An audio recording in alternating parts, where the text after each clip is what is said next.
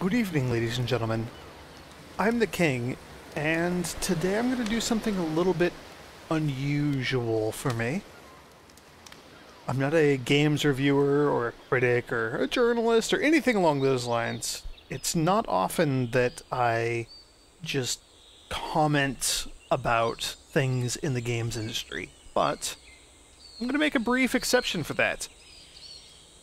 I really think that anybody who has the ability to play the beginner's guide should do that. It's out, it's on Steam. If you have a PC, if you have Steam, seriously, go check this out. If you are someone who has ever created any sort of art, if you've ever written something, or drawn something, or doodled something, or just thought about writing something in your head, or just thought about wanting to draw something, or maybe wanting to create your own video game, or anything like that, anything at all. Maybe you wanted to make a video, who knows? You should go play The Beginner's Guide.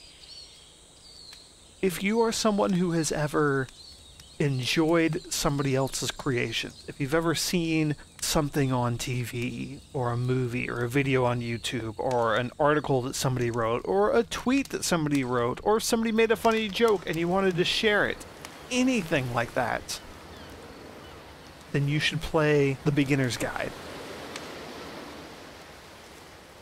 It's really difficult to explain this thing, but I strongly recommend that you check it out.